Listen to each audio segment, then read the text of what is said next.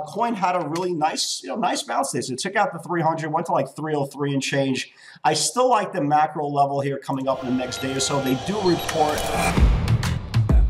Welcome to AccessATrader, the #1 community for those who are committed to taking control of their trading in order to achieve success, profitability, and longevity. Thank you for joining us. Here's Dan Shapiro to help you find your edge, master your process, and own your future. Hey guys, good evening everybody. Welcome to Crazy Wild Tuesday edition of the AccessATrader.com nightly wrap-up show.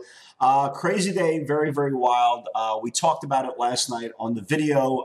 First closed yesterday below the 50-day moving average on the NASDAQ 100. In case you didn't watch last night's episode, why was that important? Because that was the start, right? That was the start of that whole big heavyweight tech rally ahead of earnings, the reclaim, the remount, the 325 area on the Qs. And last night we lost it, right? We lost it on the close, and it was a very, very aggressive sell-off. And first and foremost, congratulations to all you guys who did come in long puts, whether it was on Qs or it was Tesla, whatever the case may be, but absolutely great job. So when you woke up this morning, you saw this really aggressive sell-off. Tesla was down to like 570, really aggressive. Amazon just got absolutely smoked. There were just so many names that really got, basically, quote unquote, throw the baby out with the bathwater. So basically, anybody who was on the investor side yesterday that was sitting in pain, wanted to give it one more day, what you saw happen this morning was literally, I'm out. Just get me out of any single price. I don't want to be in this name anymore. The stock market is crashing. I want to go out. But again, it's always about cooler heads prevail. It's all about understanding the dynamics, that the ending of the movie doesn't change. I use this all the time. I use this from time to time. I say like Scarface, right? The Scarface is one of the greatest movies out there. And I've used this reference so many times, right? Tony doesn't retire at the end, right? No, I'm sorry. I don't want to spoil it for anybody that never saw Scarface. Tony dies, right? The movie is exactly the same. So when you're getting fear, okay, when you're getting absolute fear, the biggest exaggeration prices are always going to be at the bottom of the channel. They're always going to be in exaggerated areas that people just want out at any single price.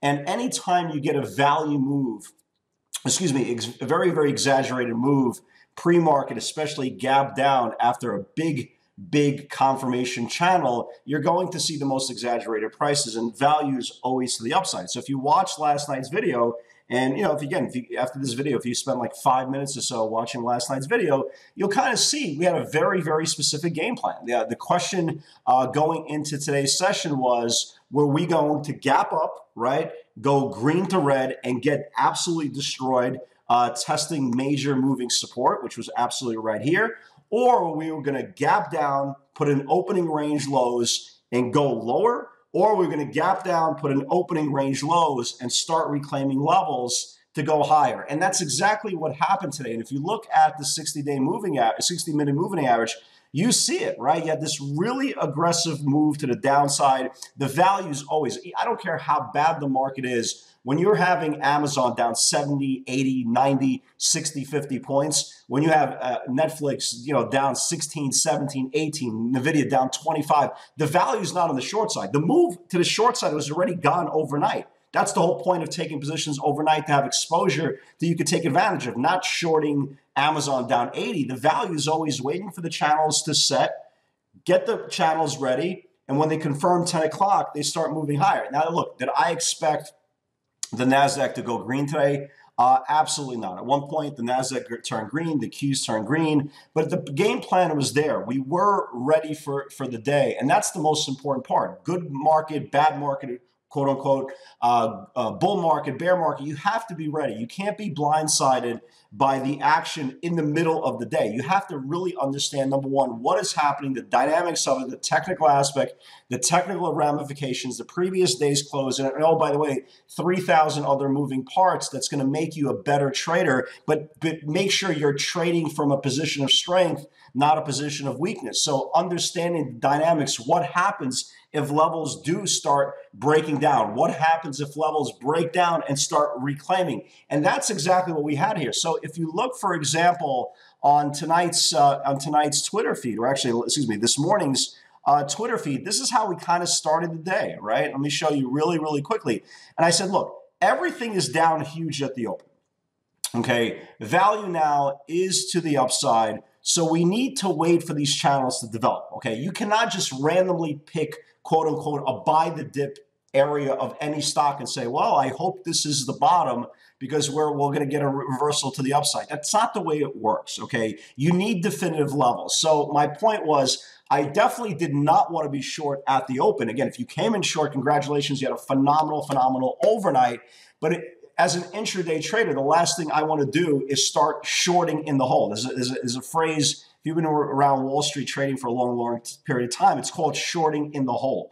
There's no X-rated version of the story. It just basically means when technical damage occurs and you get a big aggressive gap down, there's going to be emotional sellers there. Basically, the last people to jump off the Titanic, and and all you're left was the bits and pieces and body parts. You don't want to short there. That's where buyers come in, at least for the initial move up. So I basically said, look, the value is definitely to the upside, so we need to wait for channels to develop. After 10 o'clock, I'll start putting these pivots one by one as I see a clear lane develop. In a good case, again, we reclaim 335.50s would be a potentially huge rally. That's still far away. That's the remount of the 50-day moving average. And here is my first trade of the day. QQQs for experienced traders only. Remember, not every single market is for every single day. Watch the remount of 320.20s. And it wasn't the 200-day. It was actually a 100-day. Use a maximum dollar stop. So what was cool about today's session was we knew where every level was. So they lost the 50-day moving average yesterday. They lost the 100-day moving average. And this was the 150-day moving average. And this is what I was talking about. That 30-20s level is actually 30-30s. But again, let's not split hairs. So it gapped down to the 319 level. It gave us a very, very definitive level. That was our max pain. And when it remounted back off the 320-30s, I got long, right? Unfortunately, I sold way too early and I got stopped out of the last piece before the market really went ballistic. But at least that's part of the plan. Again, we're not trying to pick, the closing price. We're just trying to win our interval.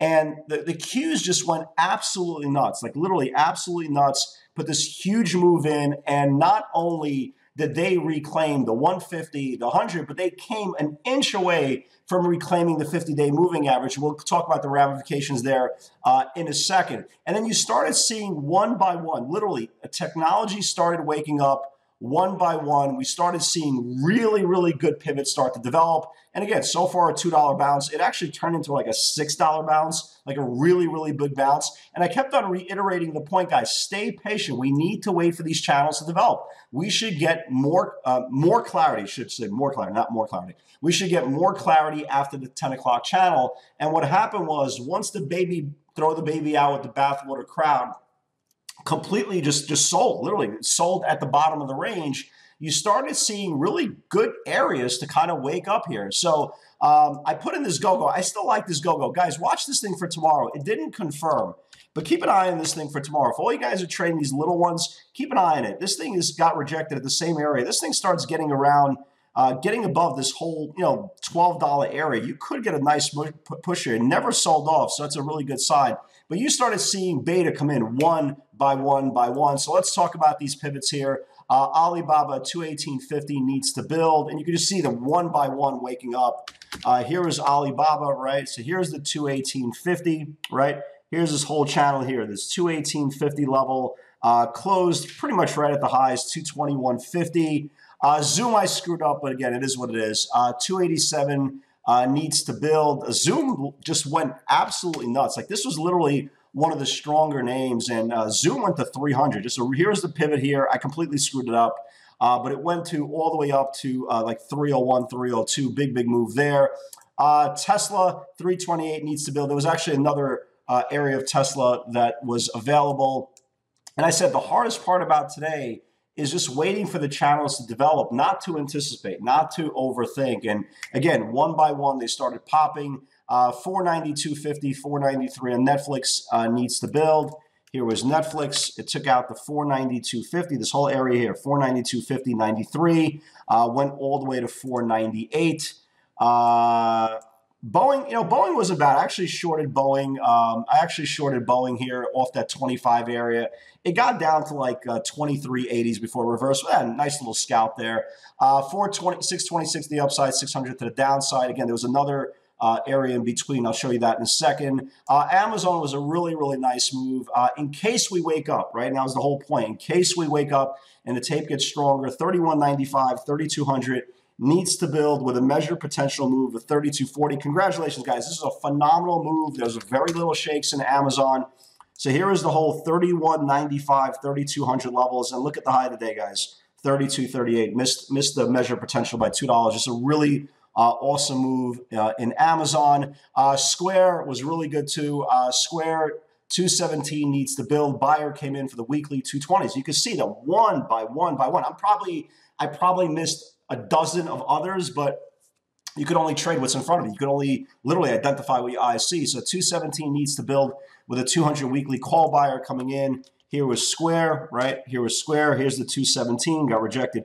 216.50, 216.50, took out the 217, and it went all the way up to 21.5. Nice move there on Square. Amazon, perfect. Absolutely perfect move.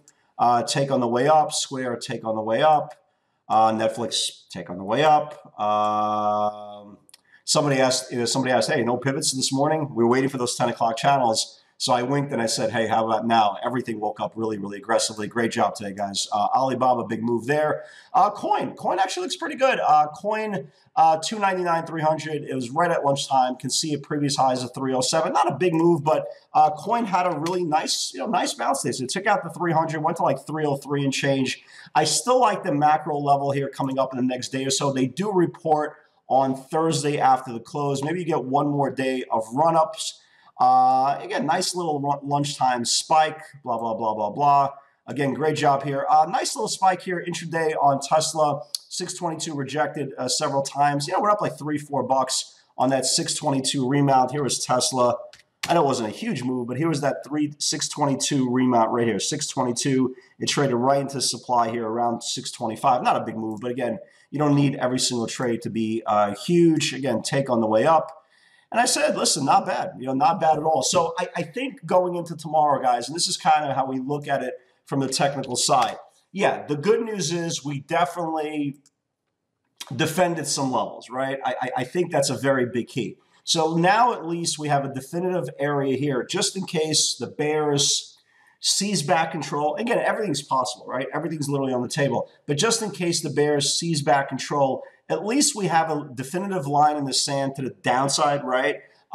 In the future, in case they start coming down this level and start reclaiming areas, then we could have a problem. So again, then you have a very, very big problem because the measured potential from demand to demand starts getting really, really big. But again, I don't want to put the cart in front of the horse. The problem with the upside tomorrow is that we did get rejected off the 50-day moving average, and there's a lot of charts that are stuck in the middle channels. Now, my preference of choice, if I'm going to get long anything tomorrow, okay, I don't think we're going to get this majestic moves like we saw today, but I do believe there are some value. And if you look at names, for example, like a RBLX, right? Like a RBLX had some really good earnings today.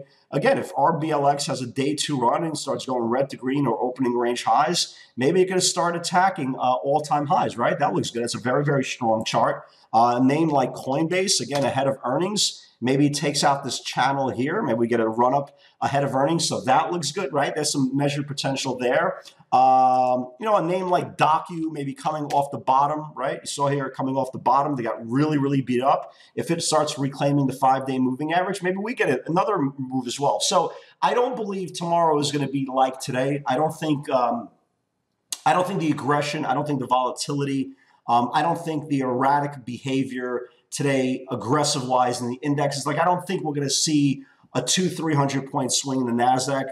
I think it's going to be a lot more controllable, maybe a lot more muted. I know a lot of people tomorrow, based on today's action, are going to be a little bit disappointed because you're not going to have the measured potential. But again, it's trading the market you have in front of you and preparing for that type of day. Today, at least, based on last night's video when we talked about it, morning strategy, We were ready for the volatility. We were ready for levels being rejected and reclaimed. We were ready for the expansion channels, for the measure potential. That's not going to be the session tomorrow. I think tomorrow is going to be much more controlled. I think tomorrow is better for more scalps, maybe in beta names, when you get the $1.50, try to get $2, maybe get a holder runner to see if you get a better move. But I don't envision a session like we did today. And again, it's very, very important to kind of learn how to shift gears, right? Get aggressive, stay passive, but more important, stay in the game. Guys, have a great night. I wish you all the best. God's help, and I'll see you all tomorrow.